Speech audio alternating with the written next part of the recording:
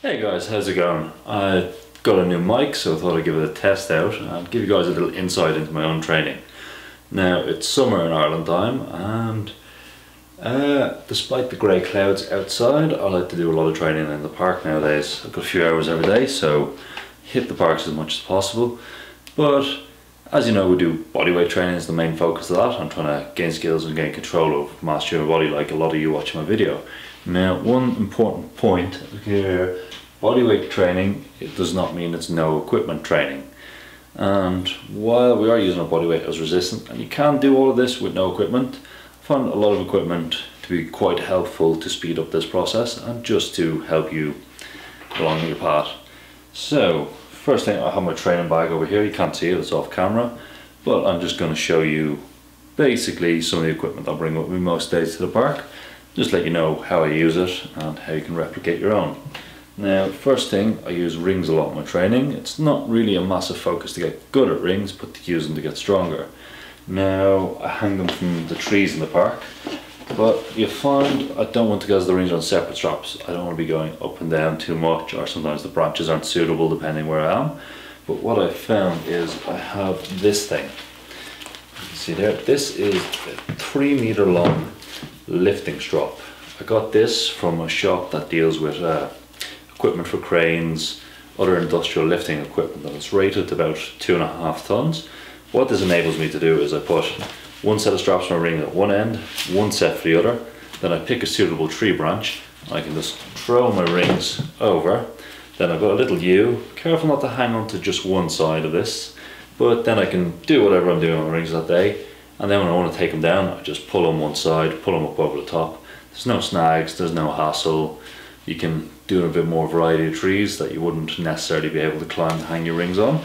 Also, it just saves you a bit of wear and tear on the actual straps of your rings. If you notice, they're quite thin nylon straps that they can get worn out quite easy. These things are designed for heavy construction use. They'll take a bit of abuse. Also, at €10 for this, you can't go wrong. You can replace them faster than you can replace your rings. So invaluable. I find that useful for so many things. Next on my list of things I bring is this little device and its accompanying bands. So I got this in a shop, I think it was a Dick's one time when I was in San Francisco. I was over there for a few months and I went in one day, and this has been a staple in my training for 5 years. It's great. You can see here, it's got elastics, but I can swap them in and out. I have another elastic here, just have this one spare, so I've got a range of elastics. I've got every single one they had in the shop. They're about $10 each. They've lasted me 5 years at this stage. They're in great condition. You can just pop them in and out. You can use multiple elastics at a time. Mainly use this for mobility work, but sometimes I'll use it for a bit of strength work or a lot of elbow prehab if I'm doing curls and push down for my elbow prehab.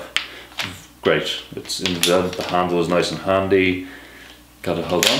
Main thing you want when you got one of these is you need a way to attach it. Now, that's just latex rubber. If you put it around the tree, it's going to get abraded. It's not going to last long. These have lasted me a long time because I've used one little piece of equipment. So let me go in here. So I have this. This is a Petzl climbing swivel. It's a Petzl carabiner. And this is a lifting strap, another little one. I think these are a couple of euros.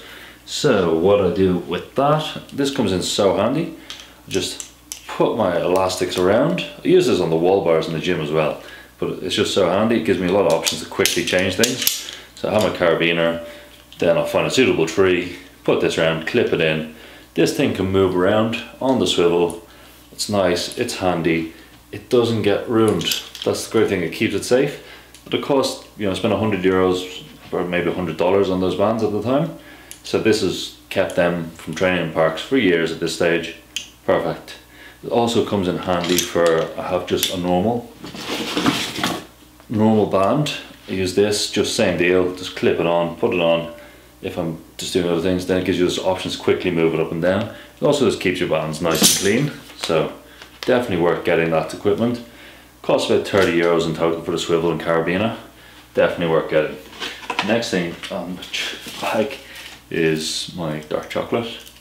What can I say, I like a bit of dark chocolate. And yeah, it's nice to have a little snack in the park when you're training. Not 100% necessary, but definitely nice to have. Next, as you're training outdoors, well, it is great to go barefoot a lot of the time, and I do recommend it.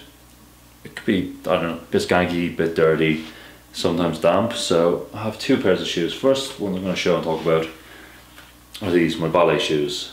I think I got these from a company called Dance Direct for about $14. They're block men's split sole leather ballet shoes. These are great. These have lasted me years as well. That you can use them. I use them a lot in the gym actually. We're not allowed to train barefoot, so I put on my ballet slippers and I'm not barefoot, though I have complete freedom of motion. They're light, probably less than 100 grams. You can't go wrong. They last. They're well worth the investment. Nice split shell, so you can still flex and extend your foot without anything forcing and bending against it. Definite worth getting for the kit bag. The next pair of shoes, these are my normal day-to-day shoes. These are a pair of Vivo Barefoots. These are great. I've had this pair for about 14 months now. It's probably time to get another pair, but I literally wear it every single day. The sole is about 1.5 millimeters, 2 millimeters thick. It has great grip.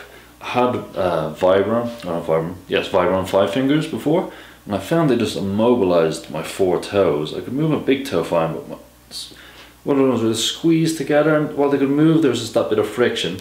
Whereas in these, they have a nice wide toe box, so you can just move it as much as you want. You can wiggle, you can extend. If you're running, you'll just find your roll over stuff quite much easier.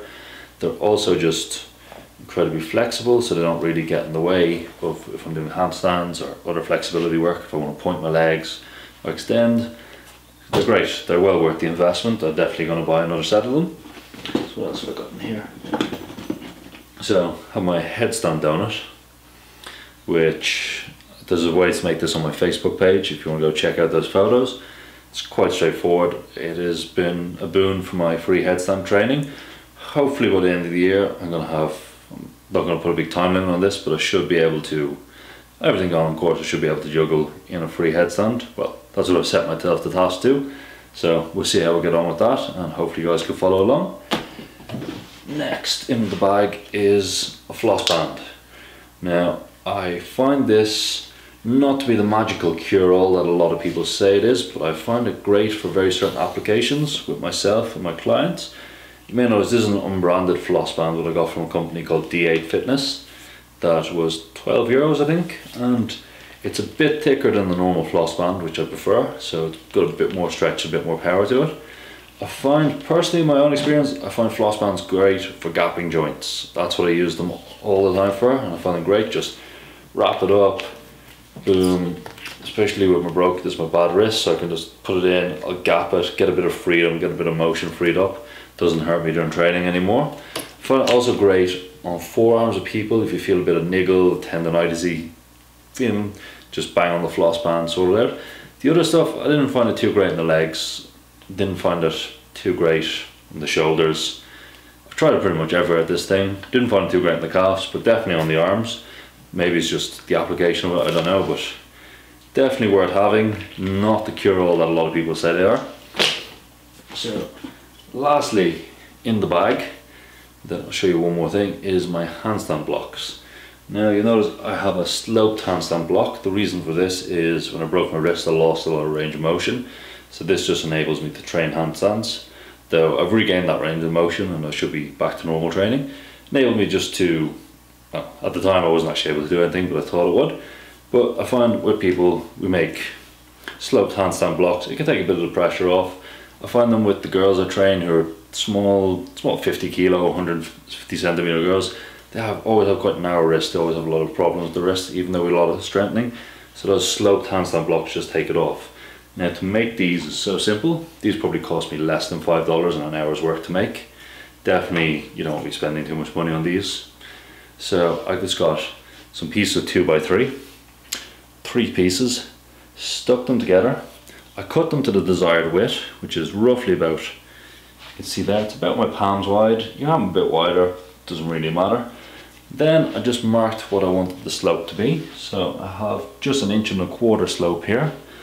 So 1.25 inch, quarter inch up here, or is it 1.5 inches, close to it anyway, whatever. And then you just mark your line, get the handsaw out, saw it, Then just a small bit of sandpaper to round out the edges, get the splinters away, sort it out. But they will smooth out over time with use and just using a bit of chalk on them. Definite worth getting. You can just use normal 2x3. Or is that 2x4? I think that's 2x4. 2x4, sorry. 2x4 guys. So you just use it, cut a segment, a bit wider than the palm of your hand. It's great.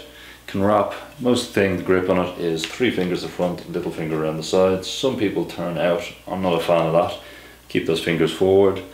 But you don't need to spend $50 on a pair of these. You can make them. Everyone I know just, I think the same length of 3 meters of 2x4 has done so many blocks of these.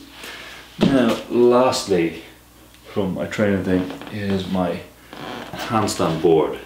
I bring this to the box. This is just a piece of wood that was on a shelf that I reclaimed from the house. You can use anything. The reason I use that is basically our hands are very tactile in their very nature. We've got a lot of nerve endings in them. We're not used to the sensation we get in the ground. So when I'm training in parks, a lot of time, if it's been raining, it's sunny, the ground texture changes and I can get into that a bit and it just gets a bit inconsistent. Sometimes you squeeze in, your fingers will sink in, other times they'll stay on top. The grass can be dry, the grass can be wet, but with this board I know I have a consistent surface that every time I go down, place it somewhere nice and level. I know that I have a nice consistent surface to train on. It doesn't take much of my time to carry with me and it adds a lot. It also just when I'm using my blocks, if I'm doing walks and I want to slide my blocks out. If you're trying to slide them on grass, they can topple over, they won't move. On the board, they slide with ease. It's quite easy, quite simple. All this equipment you see me use fits in my bag. I bring it with me to the park most days when I'm training. I get a lot of use out of it. I'd recommend give some of it a go. Try and make your own where you can save a lot of money on this, but just remember, it's bodyweight training, it's not no equipment training. Anyway, if you like the videos, please just subscribe and I'll catch you later.